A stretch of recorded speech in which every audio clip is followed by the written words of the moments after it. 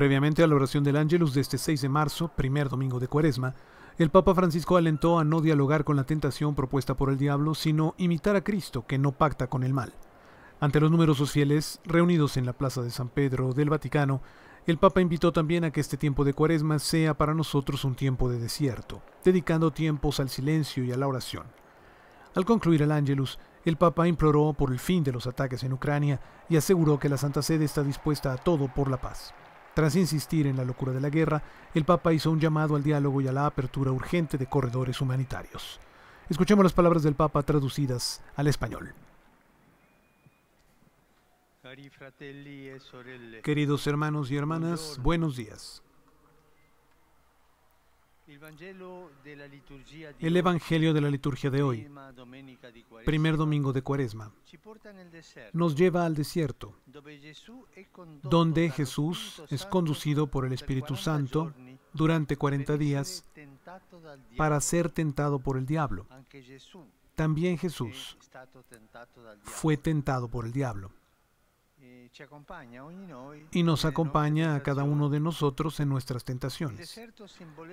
El desierto simboliza la lucha contra las seducciones del mal, para aprender a elegir la verdadera libertad. Jesús, de hecho, vive la experiencia del desierto justo antes de comenzar su misión pública.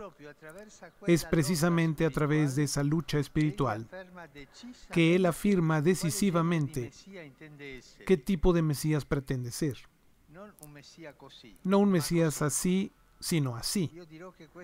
Diría que esta es propiamente la declaración de la identidad mesiánica de Jesús, del camino mesiánico de Jesús. Yo soy Mesías, pero por este camino. Miremos entonces de cerca las tentaciones contra las que combate.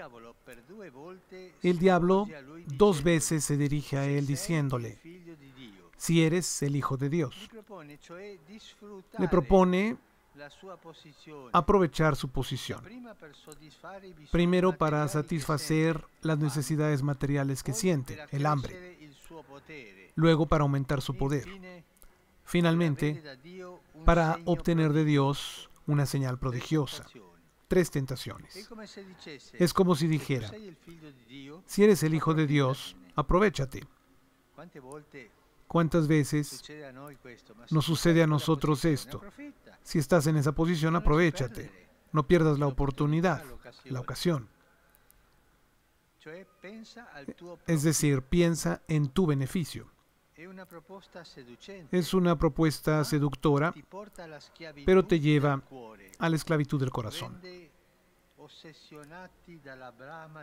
Nos hace obsesionarnos con el ansia de tener. Reduce todo a la posesión de cosas, de poder, de la fama. Y este es el núcleo de las tentaciones, el poder, de las cosas, la fama, el poder. Es el núcleo, es el veneno de las pasiones en que se arraiga el mal. Miremos en nuestro interior y encontraremos que siempre nuestras tentaciones tienen este esquema, siempre este modo de actuar. Pero Jesús se opone victoriosamente a la atracción del mal. ¿Cómo lo hace? Respondiendo a las tentaciones con la palabra de Dios, que dice que no hay que aprovecharse, que no hay que usar a Dios, a los demás y las cosas para uno mismo, que no hay que aprovecharse de la propia posición para adquirir privilegios, porque la felicidad y la libertad verdaderas no están en el poseer, sino en el compartir. No en aprovecharse de los demás, sino en amarlos. No en la obsesión por el poder, sino en la alegría del servicio. Hermanos y hermanas, estas tentaciones nos acompañan también a nosotros en el camino de la vida. Debemos vigilar, no asustarse, le ocurre a todos, y vigilar porque a menudo se presentan bajo una aparente forma de bien. De hecho, el diablo, que es astuto, usa siempre el engaño. Quiso hacer creer a Jesús que sus propuestas eran útiles para demostrar que era realmente el Hijo de Dios. Y quisiera subrayar una cosa. Jesús no dialoga con el diablo. Jesús nunca dialogó con el diablo. O lo expulsaba cuando sanaba a los endemoniados, o en este caso que tenía que responder, le responde con la palabra de Dios, jamás con su palabra. Hermanos y hermanas, nunca entren en diálogo con el diablo. Es más astuto que nosotros. Jamás. Aférrense a la palabra de Dios como Jesús y cuando mucho respondan siempre con la palabra de Dios. Y por este camino no nos equivocaremos.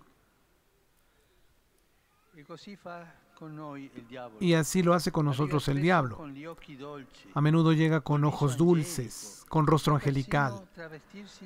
Incluso sabe disfrazarse de motivaciones sagradas, aparentemente religiosas. Si cedemos a sus halagos, acabamos justificando nuestra falsedad, enmascarándola con buenas intenciones. Por ejemplo, ¿cuántas veces hemos escuchado esto? He hecho negocios extraños, pero he ayudado a los pobres. Me he aprovechado de mi papel, de político, de gobernante, de sacerdote, de obispo, pero también para hacer el bien. He cedido a mis instintos, pero al final no le he hecho mal a nadie. Estas justificaciones y cosas por el estilo, una detrás de otra. Por favor, con el mal ningún trato, con el diablo nada de diálogo, con la tentación no se debe dialogar. No debemos caer en ese sueño de la conciencia que hace decir, en el fondo no es grave, todos lo hacen así. Miremos a Jesús, que no busca acomodos, no hace acuerdos con el mal.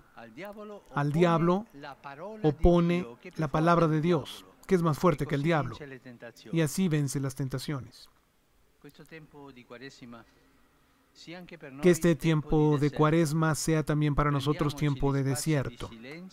Tomemos espacios de silencio y oración, un poquito nos hará bien. En estos espacios, detengámonos y miremos lo que se agita en nuestro corazón, nuestra verdad interior, aquella que sabemos que no puede ser justificada.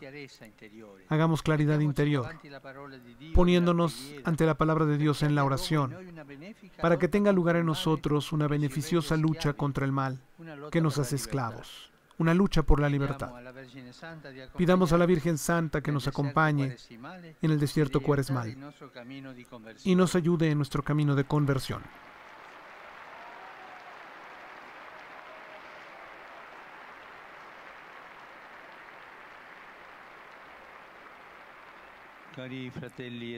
Queridos hermanos y hermanas,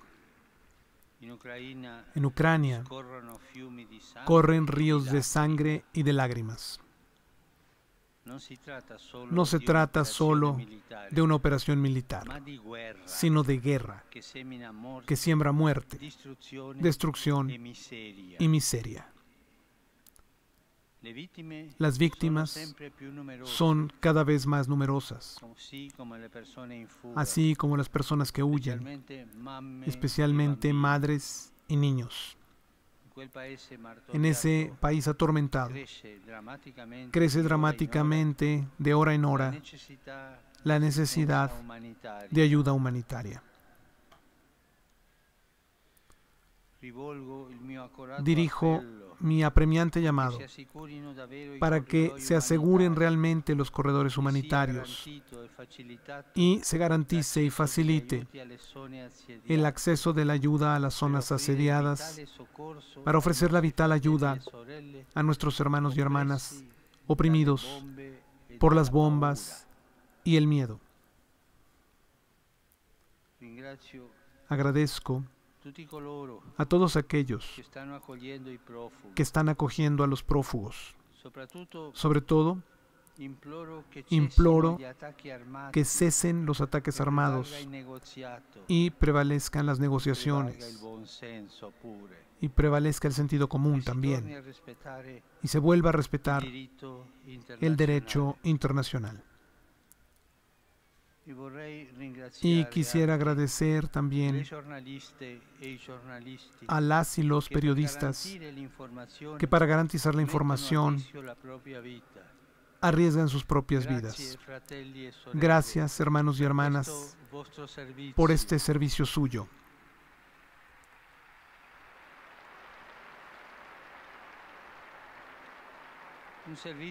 Un servicio que nos permite estar cerca del drama de esa población y nos permite evaluar la crueldad de una guerra.